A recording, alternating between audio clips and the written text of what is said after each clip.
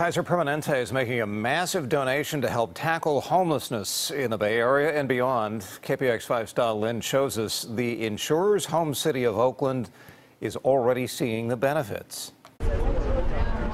Mayor Libby Schaaf says Oakland will see a portion of the $200 million that Kaiser Permanente is pledging to fight homelessness. Kaiser plans to distribute the money across the U.S., mainly in communities it serves.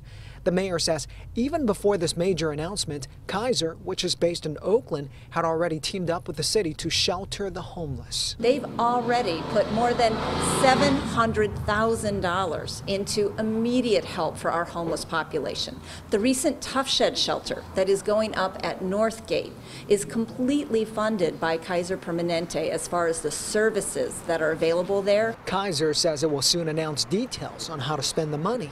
Mayor Schaaf has been talking to Kaiser about programs that address housing stability. I really hope to have their partnership in preventing homelessness, and that would be to create a robust eviction prevention fund to keep people housed so they don't come onto our streets.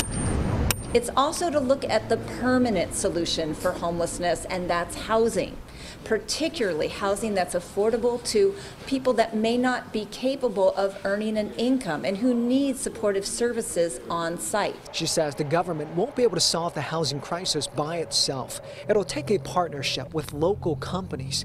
After all, the Bay Area is one of the wealthiest regions in the world.